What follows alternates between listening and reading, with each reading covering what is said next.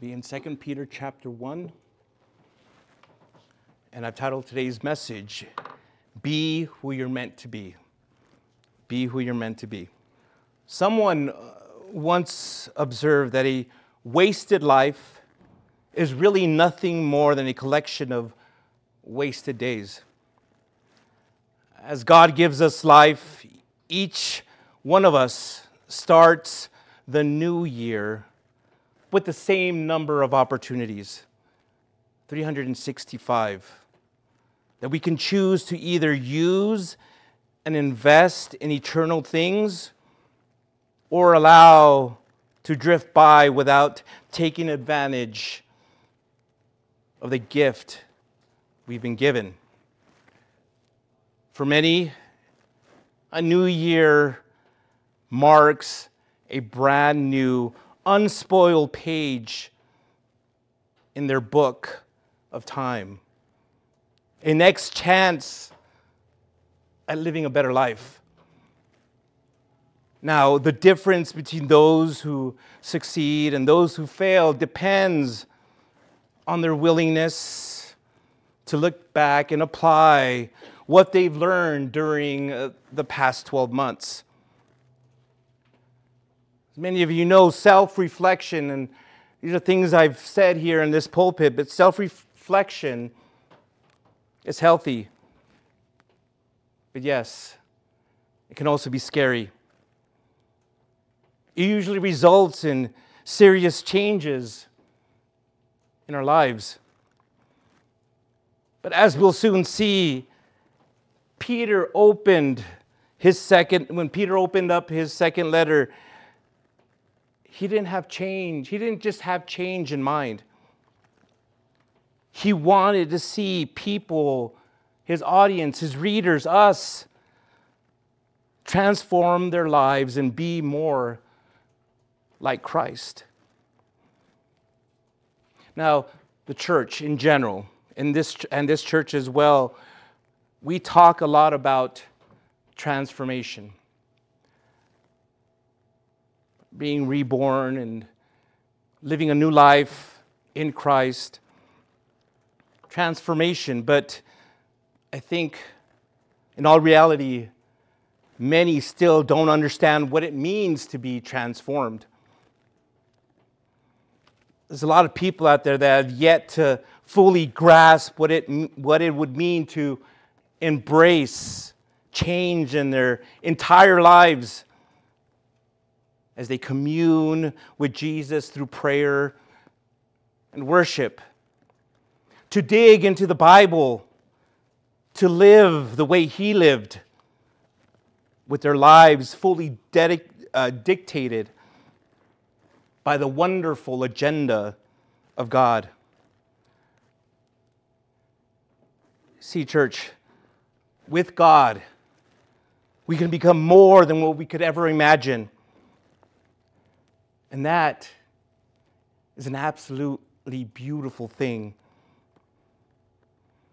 And so in the passage we're going to be reading today, it should be of immense interest to every Christian, every born-again believer, for two reasons. Because one, it asks the important question, who do you want to be?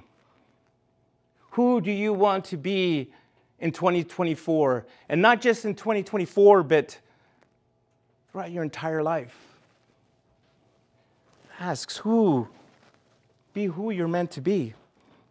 And secondly, also because it tells how we can keep from falling in this life and how we can be assured of a triumphal entry into the next. So before I begin reading our passage, let's pray and ask the Lord to speak to us.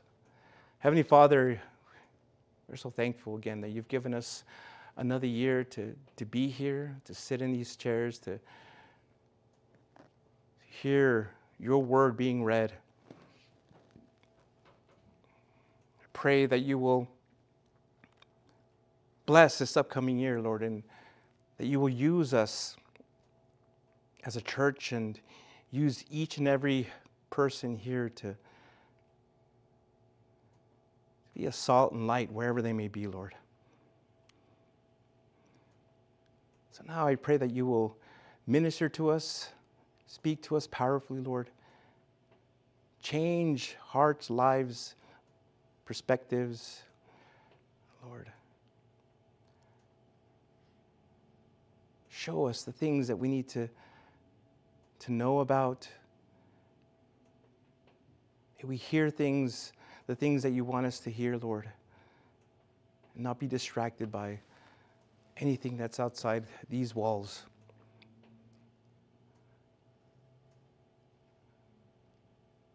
Keep us safe here, Lord, and pray that you will work powerfully here in this room. That you work powerfully also among those that are watching this live or watching it later on or hearing it later on, Lord. We know that's what your word does. Changes lives, transforms. So yes, Lord, bless this time, and we look forward to what you have to say. We love you and praise you. In Jesus' name, amen. All right, 2 Peter. So I'm going to read the entire passage, verses 3 to 11, and then I'm going to break this down into 3 parts. So I'll share with you now what the Word of God says.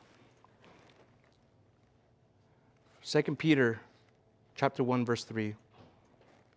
His divine power has given us everything required for life and godliness through the knowledge of Him who called us by His own glory and goodness. By these He has given us very great and precious promises, so that through them you may share in the divine nature, escaping the corruption that is in the world because of evil desire. For this very reason, make every effort to supplement your faith with goodness, goodness with knowledge, knowledge with self-control, self-control with endurance, endurance with godliness, godliness with brotherly affection, and brotherly affection with love. For if you possess these qualities in increasing measure, they will keep you from being useless or unfruitful in the knowledge of our Lord Jesus Christ. The person who lacks these things is blind and short-sighted and has forgotten the cleansing from his past sins. Therefore, brothers and sisters, make every effort to confirm your calling and election, because if you do these things, you will never stumble. For in this way, entry into the eternal kingdom of our Lord and Savior Jesus Christ will be richly provided for you.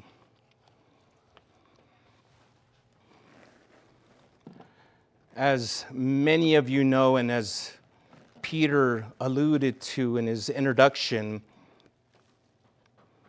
the Christian life begins with saving faith. Faith in the person of Jesus Christ. But here's the thing. When you know Jesus Christ personally, you also experience God's power.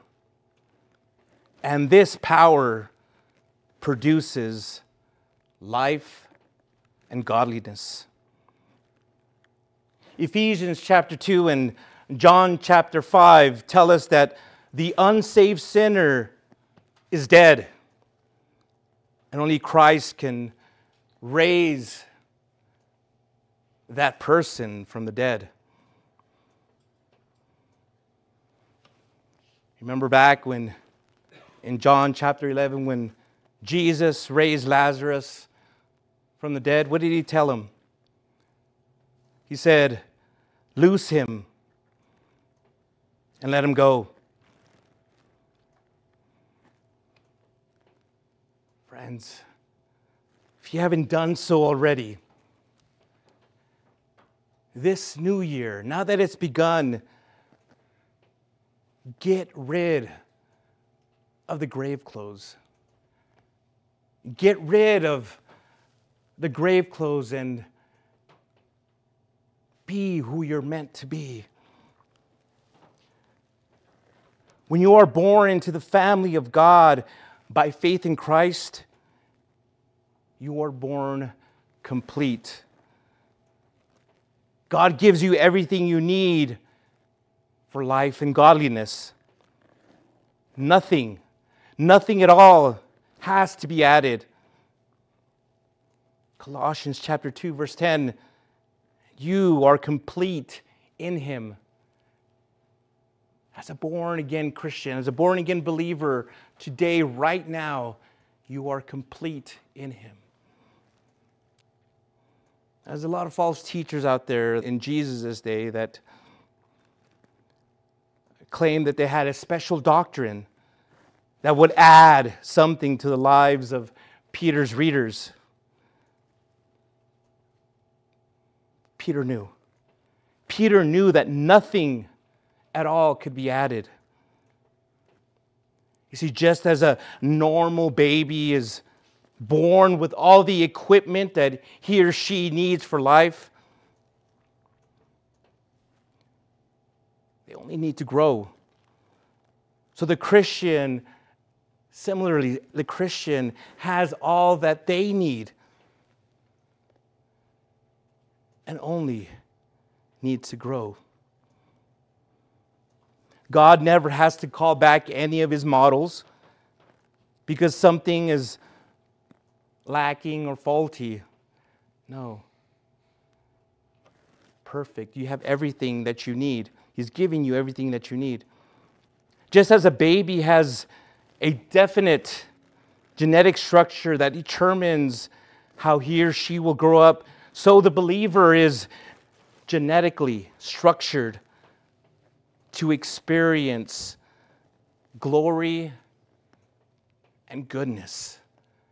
Some of your Bibles may say virtue, glory and virtue. I may use those two words interchangeably.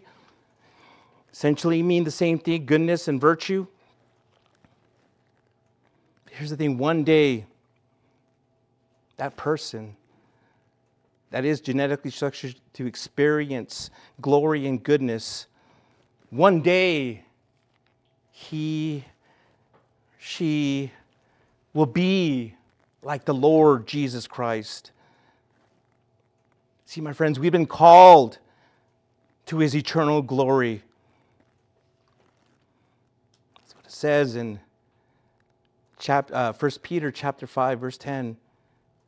And we shall share that glory when Jesus Christ returns and takes His people to heaven. But we're also called to goodness. We have been saved so that you might proclaim the praises of the one who called you out of darkness into His marvelous light. My friends, church, born-again believer, my brothers and sisters in Christ, you shouldn't have to wait to get to heaven to become like Jesus Christ. Each and every one of you, today, right now, are becoming more like Christ. Now, we will never, while we're living in these bodies, in these sinful bodies, in this mortal flesh, we'll still sin. We're not perfect like Christ, but every day, the more we draw near to Christ, we draw near to God, become more and more like Him. You don't have to wait to get to heaven to be like Jesus Christ. In our character and conduct, we should reveal His beauty and grace. Not tomorrow, not yesterday, today. feel His beauty and grace today. God hasn't only given us what we need for life and godliness, but verse 4 tells us He has also given us His Word to enable us to develop this life and godliness. The promises are great. They're great because they come from a great God and they lead to a great life. They are precious because their value is beyond calculation. If we lost the Word of God right now, there would be no way to replace it. Now, Peter, he must have really liked the word precious, for he wrote about precious faith in 2 Peter in verse 1. 2 Peter chapter 1, verse 1. He wrote about it in verse 7. He wrote about precious promise in 2 Peter chapter 1, verse 4. The precious blood in chapter 1, verse 19. The precious stone in chapter 2, verses 4 and 6. And the precious Savior in chapter 2, verse 7. So he definitely liked that word precious.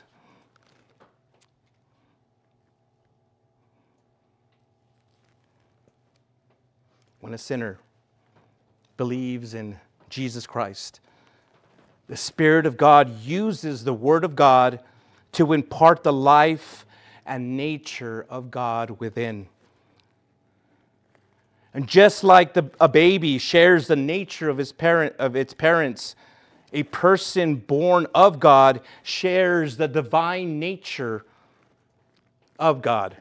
The lost sinner, the unregenerate person, the person who was not born again, is decaying because of his corrupt nature. But the Christian can experience a dynamic life of godliness because he has God's divine nature within.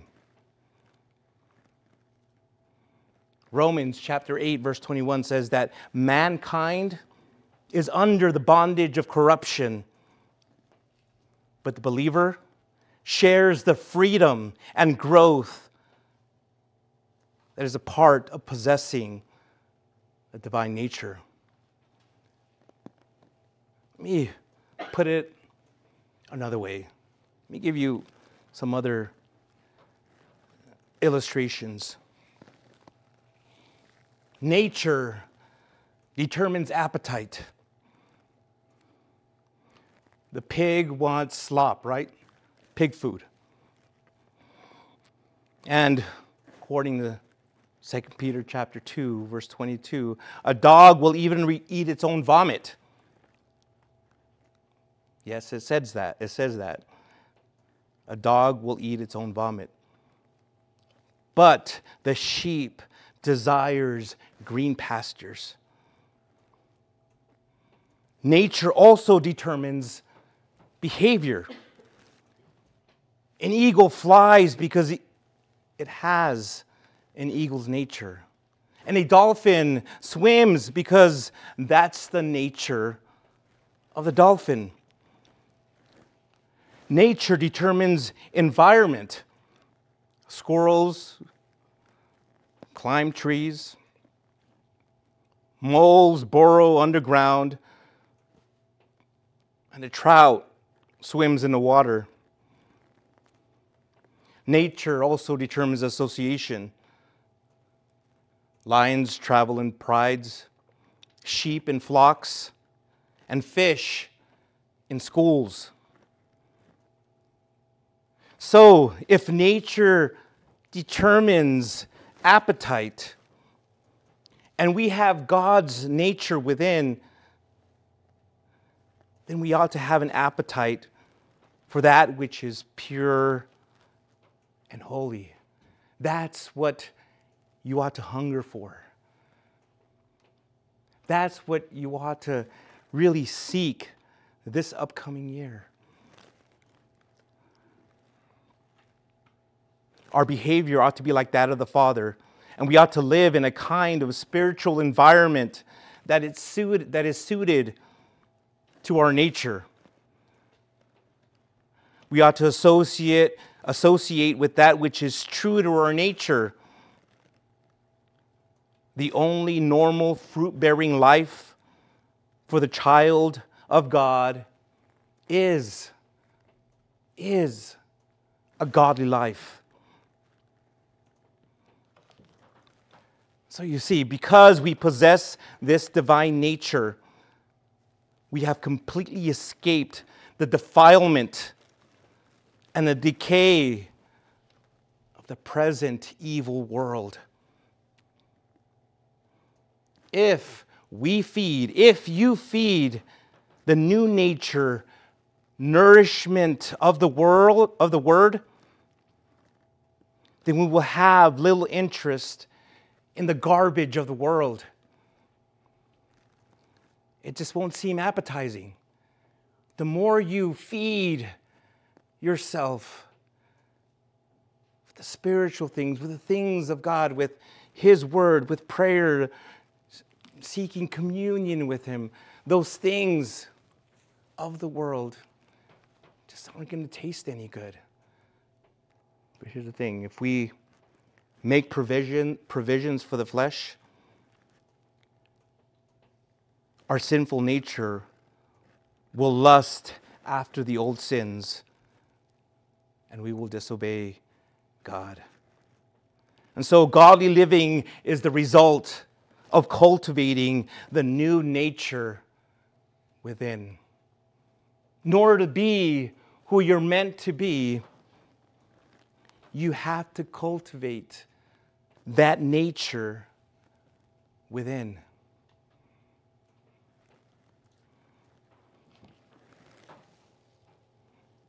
Now, that was verses 3 and 4. Now, let me break down verses 5 through 7. Where there is life, there must be growth. The new birth is not the end. It's the beginning. God gives all of you, all of His children, all they need to live godly lives.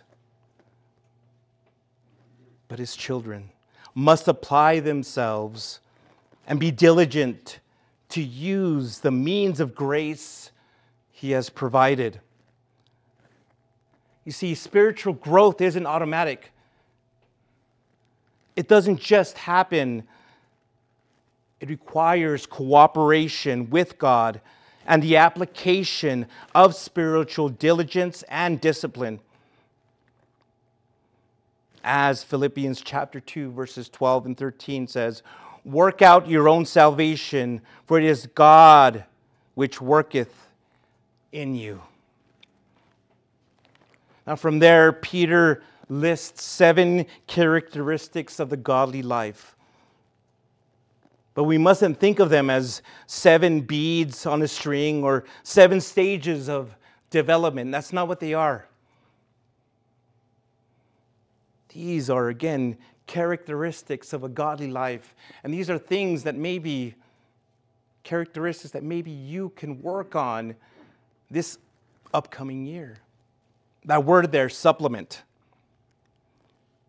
first of all, means to supply generously.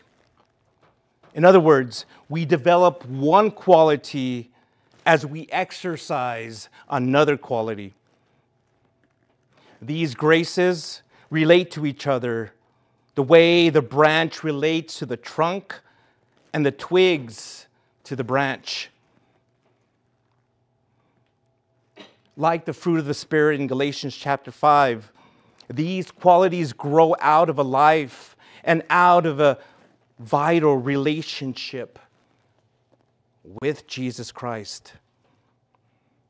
You see, it's not enough for the Christian to let go and let God. I'm sure you've heard of that before. It's not enough. People say that as though spiritual growth were God's work alone. It's not. Literally, Peter wrote, make every effort to bring alongside. The father and the child must work together. Now, the first quality of character Peter listed was goodness. We saw this word back in verse 3, and it basically means excellence. To Greek philosophers, it meant the fulfillment of a thing. When anything in nature fulfills its purpose, that is virtue, moral excellence. The word is also used to describe the power of the gods to do heroic things. The land that produces crops is excellent because it's fulfilling its purpose. The tool that works correctly is excellent because it's doing what the tool is supposed to do. A Christian is supposed to glorify God because he has God's nature within. So when he does this, when a believer does this, he or she shows excellence because they are fulfilling their purpose in life. When you glorify God, it's excellent because you're fulfilling your purpose. True virtue in the Christian life is not polishing human qualities, no matter how fine they may be, but producing divine qualities that make the person more like Jesus Christ. Faith helps us to develop virtue, and virtue helps us develop knowledge. The word translated knowledge there in verses 2 and 3 means full knowledge, or knowledge that is growing. The word used here suggests practical knowledge or discernment. It refers to the ability to handle life successfully. It's the opposite of being so heavenly minded as to be of no earthly good. This kind of knowledge doesn't come automatically. It comes from obedience to the will of God. In the Christian life, my brothers and sisters, you must not separate the heart and mind, character and knowledge. Self-control is the next quality on Peter's list of spiritual virtues. It says in Proverbs 16:32, he that is slow to anger is better than the mighty, and he that ruleth his spirit than he that taketh a city. It's from a New King James, or a King James Version. Also in Proverbs 25:28, he that hath no rule over his own spirit is like a city that is broken down and without walls. The Apostle Paul in his letters often compared the Christian to an athlete who must exercise and discipline himself if he ever hopes to win the prize. Endurance. Endurance is the ability to endure when circumstances are difficult, when circumstances are hard. How many of you are facing hard times right now, today, just as the new year has started?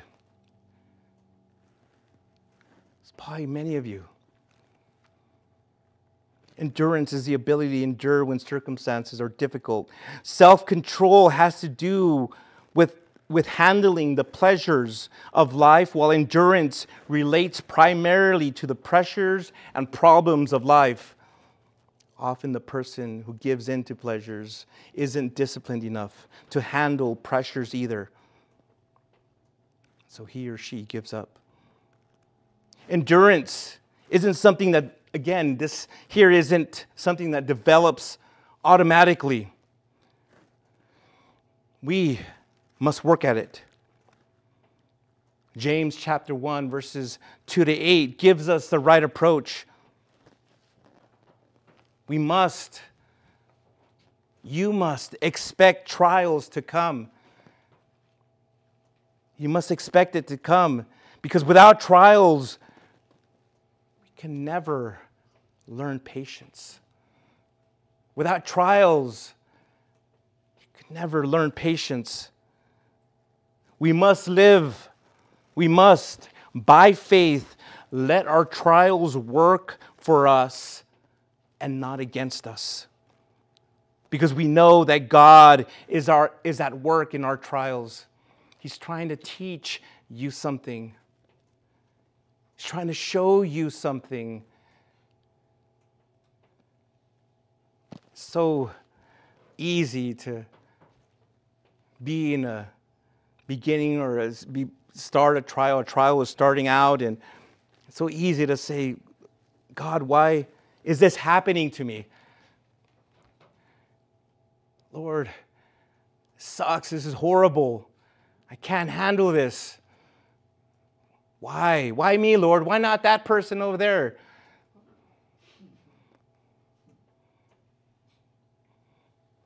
So let angels suffer, not me.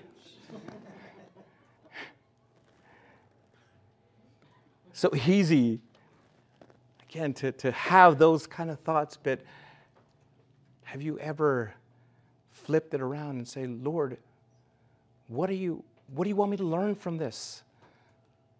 What are you trying to show me? Obviously, it doesn't feel good, but it's for my own good.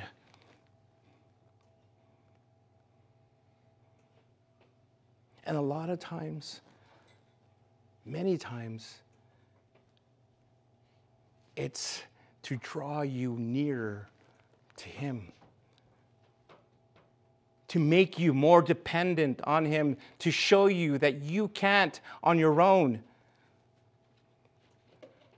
that you need Him. Do you need Him? I know I do. Every single day, trials will come. But your perspective, how you look at them, says a lot about really what's going on in your heart. If you need wisdom in making decisions, God will grant that wisdom if you ask Him. Friends, nobody enjoys trials. But we do enjoy the confidence we can have in trials that God is at work, causing everything to work together for our good and His glory. Godliness simply means godlikeness. In the original Greek, this word meant to worship well. It describes a man who was right in his relationship with God, who was right in his relationship with God and with his fellow man, with his fellow human beings, with his fellow people. Perhaps the words reverence and piety come closer to defining the term. It's that quality of character that makes a person distinctive. He or she lives above the petty things of life, the passions and pressures that control the lives of others. Again, he or she seeks to do the will of God. And as they do, they seek the welfare of others. We must never get into the idea that godliness is an impractical thing, because it's intensely practical. The godly person makes the kinds of decisions that are right and noble. A person who lives like that doesn't take an easy path simply to avoid either pain or trial.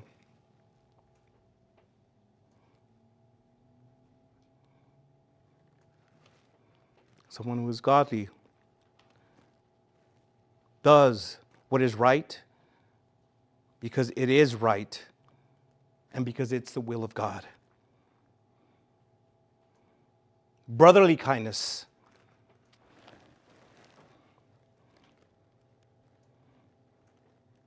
Brotherly affection, our passage says here, is a virtue that Peter must have acquired the hard way.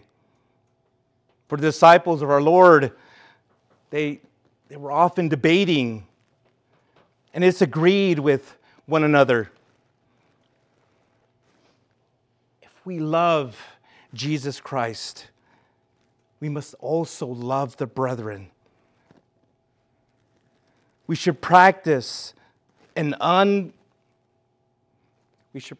sincere love of the brethren, and not just pretend that we love them. It says in Hebrews chapter 13, verse 1, let brotherly love continue. Let's go on and not end. Romans 12:10, be kindly affectionate. Be kindly affectionate to one another with brotherly love. The fact that we love our brothers and sisters in Christ is one evidence that we have been born of God. How do you feel about that person that gets on your nerves at church or at another church, and you know they're a born-again believer? You just rather walk the opposite direction. Again, keep in mind that we're told here, characteristic is to have that brotherly affection, that sisterly affection, even for that person. And yes, I understand we're a family, and sometimes families, brothers and sisters, don't get along. But again, this is where you have to check your own heart and see, how do I feel about that person? They're my brother and sister in Christ. And one day we're going to be up in heaven together, praising God together. And the last thing I want is to give that person the side eye. I don't think that'll happen up in heaven, but, or be looking and thinking, how did that person get here? No, again, if you have a problem, if you have beef, if you got issues, work it out with that person. If you can't, ask God for forgiveness to heal your heart. Again, having that affection is one evidence that you have been born of God. But there's more to the Christian growth and brotherly love. We must also have the sacrificial love that our Lord displayed when He went to the cross. The kind of love, charity spoken of there in verse 7. Affection with love.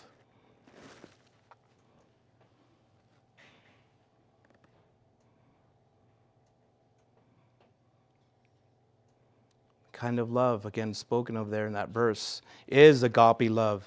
The kind of love that God shows towards lost sinners.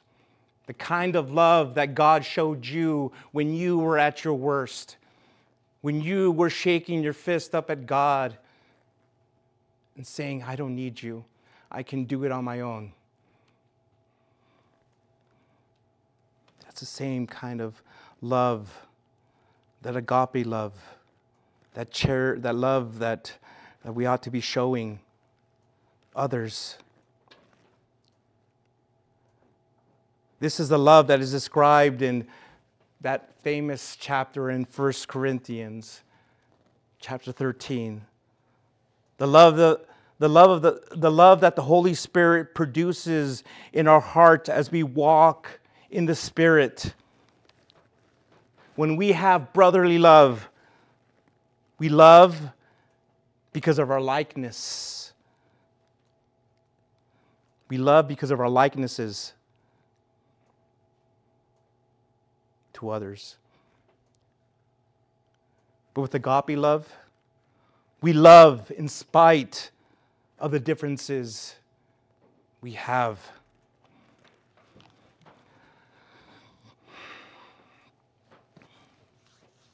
It's impossible for the fallen human nature to manufacture these 7 qualities of Christian character. They must be produced by the Spirit of God. To be sure, there are unsaved people who possess amazing self-control and endurance, but these virtues point to them and not to the Lord. They get the glory. When God produces the beautiful nature of His Son in the Christian, it is God who receives the glory. Because we have the divine nature, we can grow spiritually and develop this kind of Christian character.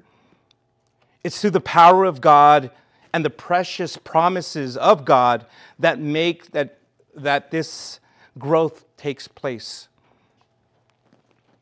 A divine genetic structure is already there. God wants us to be conformed into the image of His Son. The life within will reproduce that image if we diligently cooperate with God and use the means He's lavishly given us. And here's the amazing thing. Here's the amazing thing.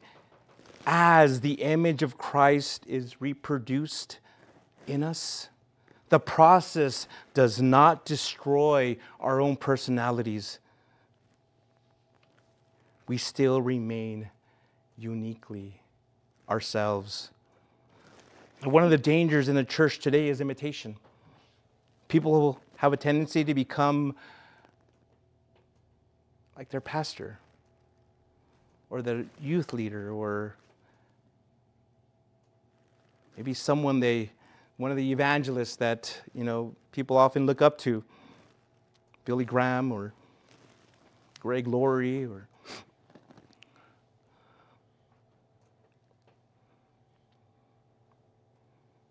but as they do this, they destroy their own uniqueness while failing to become like Jesus Christ.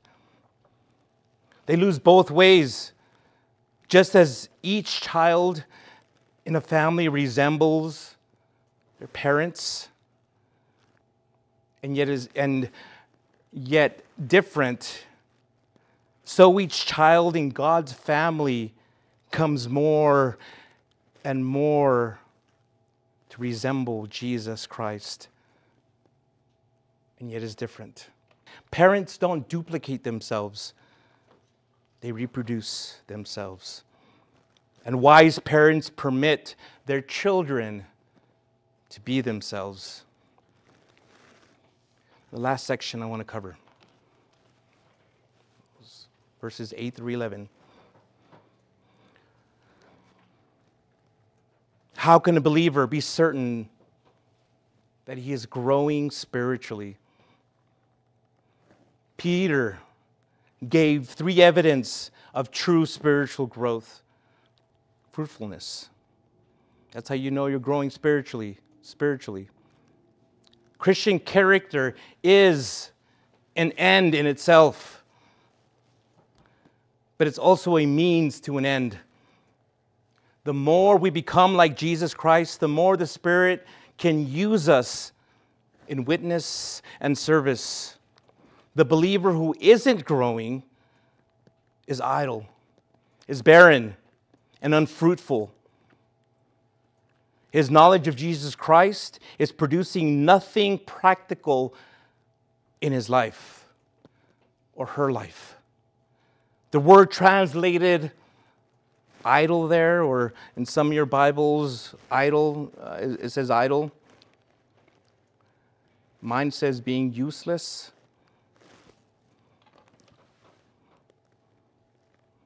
But it means ineffective. The people who fail to grow usually fail in everything else. Some of the most effective Christians that are out there are people without dramatic talents and special abilities, or even exciting personalities. Yet God has used them in a marvelous and wonderful and powerful way. Why? Because they're becoming more and more like Jesus Christ. They have the character and conduct that God can trust with blessing. They are fruitful because they are faithful. They're effective because they are growing in their Christian experience.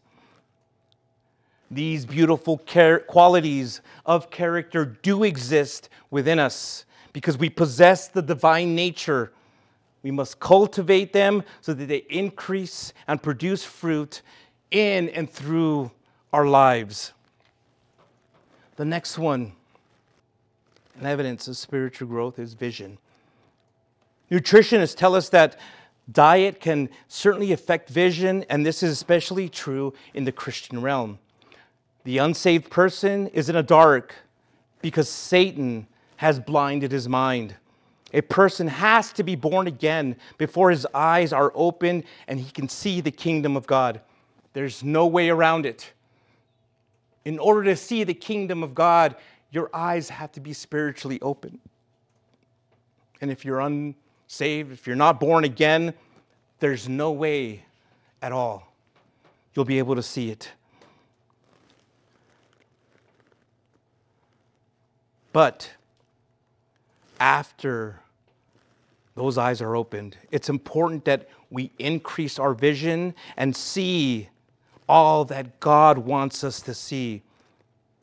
The phrase cannot see afar, cannot see or off is translated short-sighted. It means short-sighted.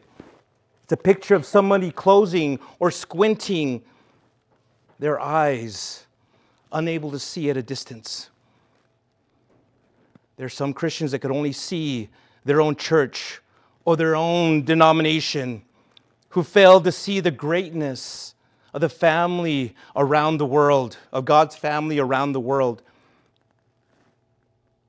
Some believers see the needs at home, but have no vision for a lost world.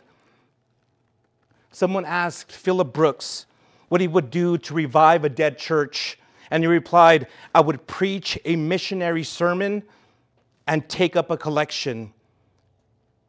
Jesus admonished his disciples, "Lift up your eyes and look on the fields, for they are white, already to harvest." Some congregations today are like the church of Laodicea. Pastor Isaac taught on this several weeks ago. They are proud that they are rich and increased with goods and in need of nothing. Do not realize that they are wretched and miserable and poor and blind and naked. Friends, it's a tragedy to be spiritually nearsighted. But it's even greater tragedy to be blind. If we forget what God has done for us, we will not be excited to share Christ with others. Through the blood of Jesus Christ, we have been purged and forgiven. God, do you see how great that God has opened our eyes? He has opened your eyes, and if He hasn't opened them yet, He can and He will.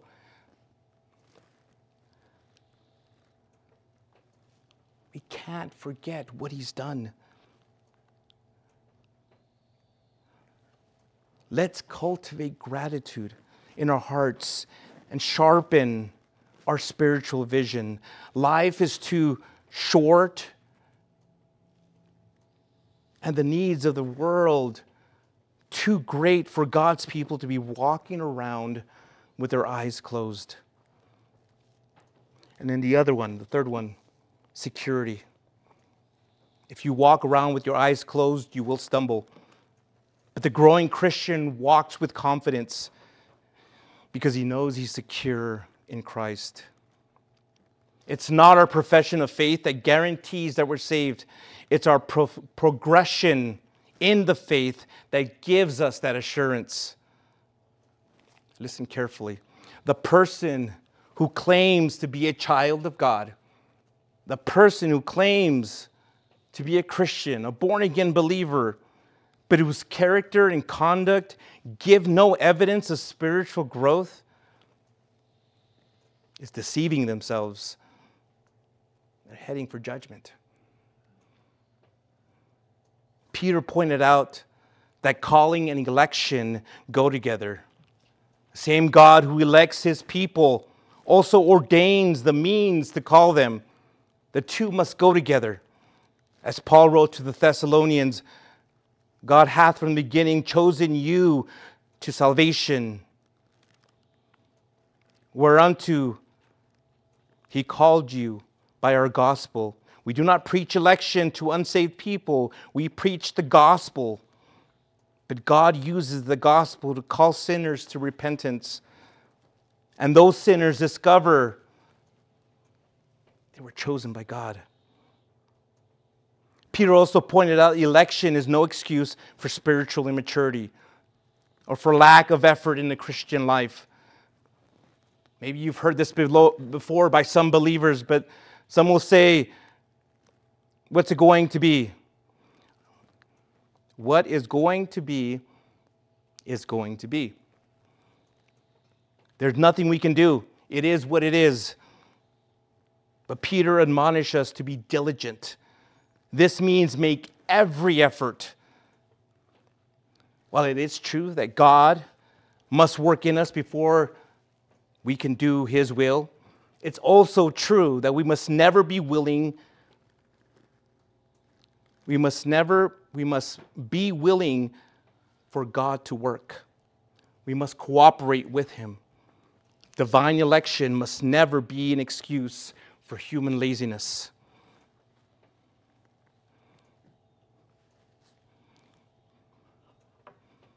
A Christian who is sure of his election and calling will never stumble, but will prove by a consistent life that he truly is a child of God. Yes, we will stumble. Yes, you're going to fall. You're going to mess up. But is your life still being consistent? Are you still living a consistent life? What matters? It's important. As a Christian, you won't always be on the mountaintop.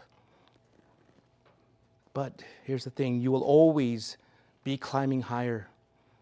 If we do these things, the things listed there in verses 5 through 7 and 8, if you do those things, you display Christian growth and character in your daily life. Then you can be sure you are converted And one day, you will be in heaven. In fact, a growing Christian can look forward to his abundant entrance into the eternal kingdom. The Greeks use this phrase to describe the welcome given to Olympic winners when they returned home. Every believer, every Christian, every person that's surrendered their life to Jesus will arrive in heaven. But some, according to 1 Corinthians chapter 3, verse 15, will have a more glorious welcome than others. Some believers shall be saved, yet so as by fire.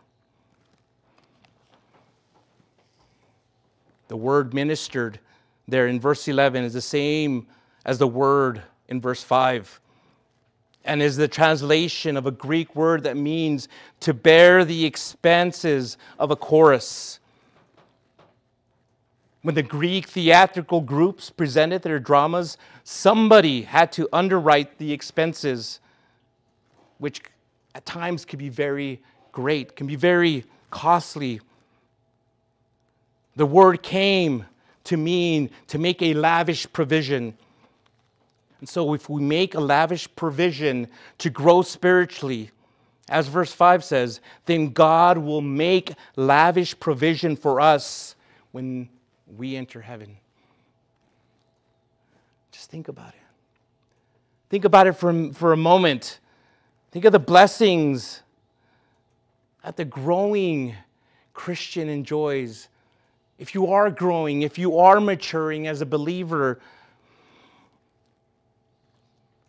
the blessings, fruitfulness, vision, security, and heaven's best. All this and heaven too. My friends, this new year has begun. Who will you be? Are you going to be who you're meant to be? Or are you going to continue to live a life still hidden among your friends and family? You don't want them to know who you really are. I'll tell you this again. When you are proud of who you are, you want to let the whole world know.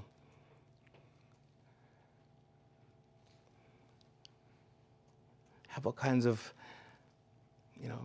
almost every major city has these pride parades and, going on in their main streets. And sometimes envy that. I wish more Christians would do that, would be open with their love for Christ, with their love for Jesus, to tell people, this is who I am.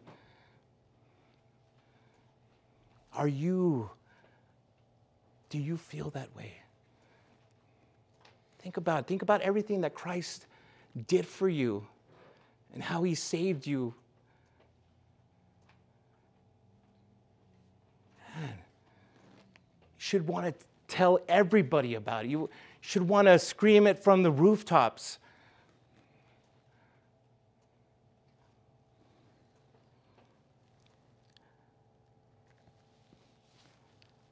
Jesus isn't done with you, and he's going to continue to do a work in your life. And you're not done either. You're becoming more and more like Jesus. But you got to know the person in order to be more like the person.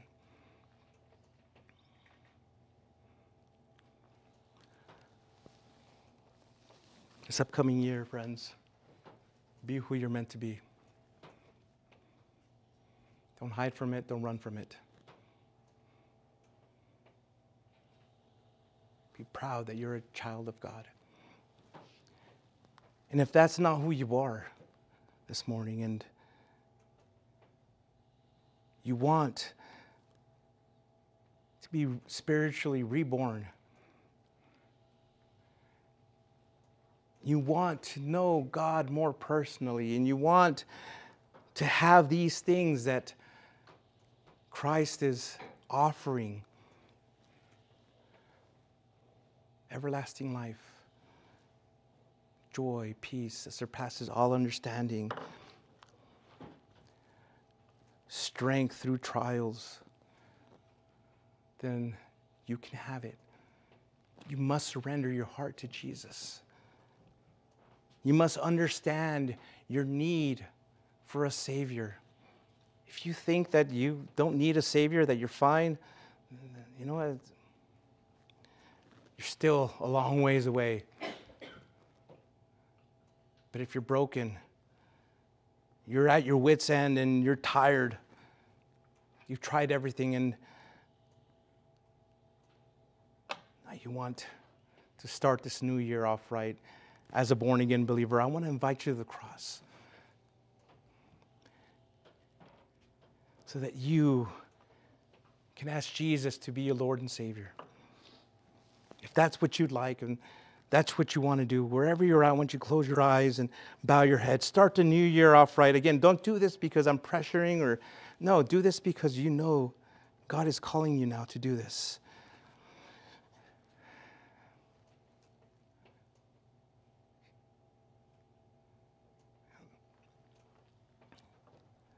If you've never prayed, let me lead you in a prayer to receive Jesus.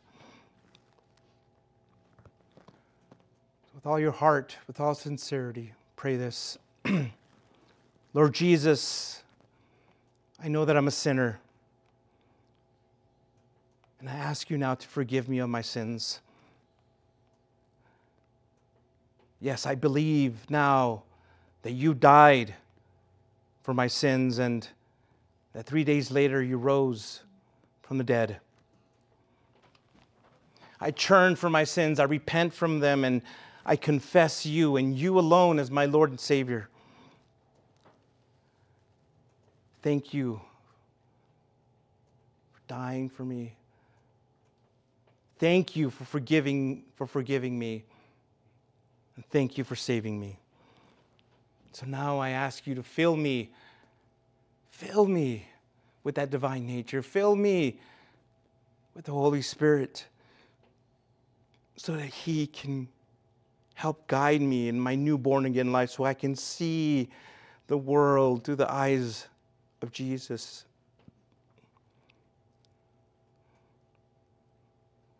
So let me understand God's will for my life. Thank you again for all you've done. In Jesus' name, amen. Those watching and listening, if you pray that, please reach out to us. We want to help you in your next steps, whatever that may be. But again, have a great week. Be safe. We love you. Goodbye. Thank you so much for visiting us here at Fresh Vision Calvary Chapel. We hope we were blessed by Pastor Angel's message. For more information about Fresh Vision Calvary Chapel, such as our service time or how to get connected, please visit our website at FVCC.com. If the Lord is leading you to give to the ministry of Fresh Vision Calvary Chapel, there's a PayPal link in the video description below. Once again, thank you so much for visiting us here at Fresh Vision Calvary Chapel. We hope to see you again soon.